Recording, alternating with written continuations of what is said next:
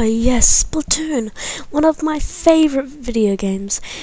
With the new game right around the corner, I thought I should make a video talking about some storyline stuff and some theories for Splatoon. And I thought of some stuff that, in my opinion, Nintendo should make. So let's dive into the ink and look at some stuff that I just conjured up in my brain and put on a Google Doc. Let's go. If you saw the Splatoon 3 gameplay trailer, you probably saw how there's colours and patterns around the people who are loading into the match's gamer tag. Personally, I think they're going to be clans that you can join or create. They can probably be special game modes that you can do and participate in with people in your clan to maybe level up the rank of your clan. I don't know, just speculation. The Octolings are a species similar to the Inklings, but instead of being a squid, they're octopuses. After losing the Great Turf War, they were forced into underground domes constructed by the humans to survive the Great Flood, which started after a war when someone dropped a nuclear warhead on top of the polar ice caps. But still the humans died. Since they live underground, they can't really reproduce power, so they have the trade agreement with the salmonids. The Octolings give equipment to the salmon, and the salmonids give power eggs to the Octolings.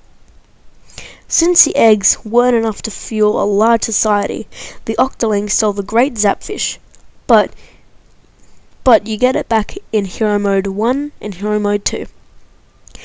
The Octolings in the Great Turf War won the first battle because the squids didn't get up early enough to fight, which I find quite funny.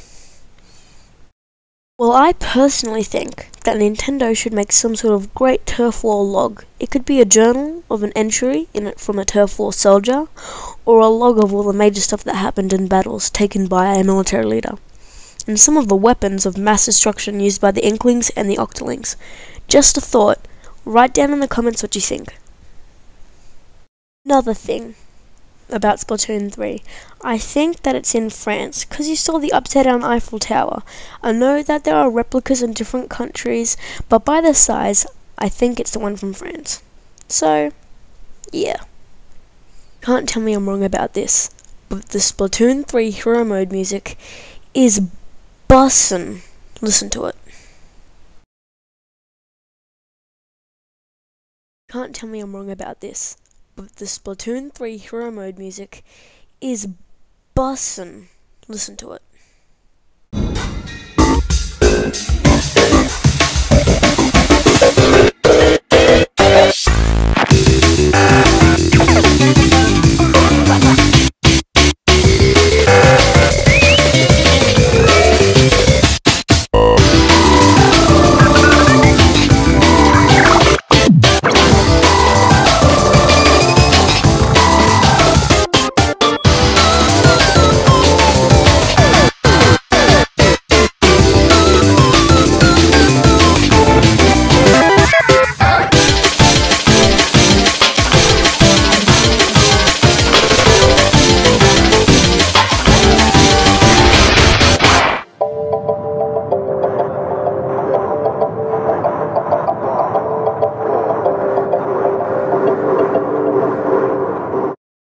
All of you have seen the Splatoon 3 gameplay trailer by now.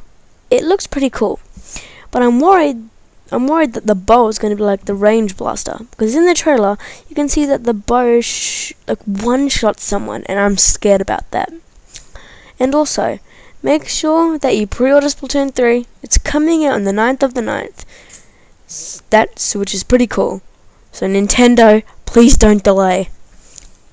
So thanks for listening to my Splatoon ramble. I hope you have a great day. Quality of the video and the gameplay. I wasn't playing the best today, but it is what it is. I'll promise to make better gameplay videos.